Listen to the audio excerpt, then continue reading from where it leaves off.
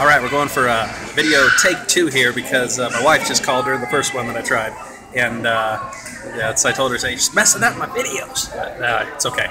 In any event, sitting here at McDonald's right now. I've got my 2 kids with me because my wife is at function or doing fun things with her friends tonight. So it was Dad's turn to take care of dinner, and it's Friday night. So where does Dad take the kids? McDonald's. See how we're doing.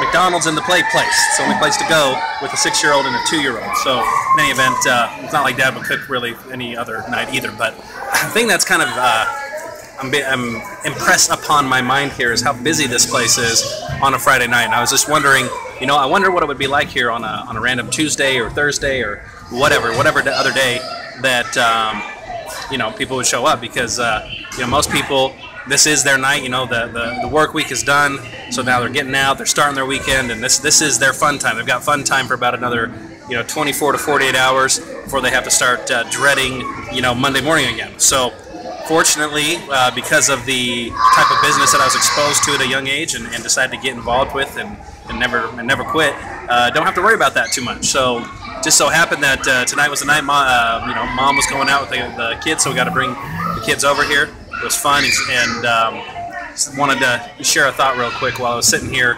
at McDonald's watching the kids play. There's my little girl and my little boy. My little boy is a little Casanova. He's got a little girlfriend in here that he's picked up in the last 20 minutes. So, in any event, don't squander your life. Make sure that you're doing the fun things and the right things with the right people. Believe in yourself. You can do whatever you want to do, and that's it. Thanks, guys.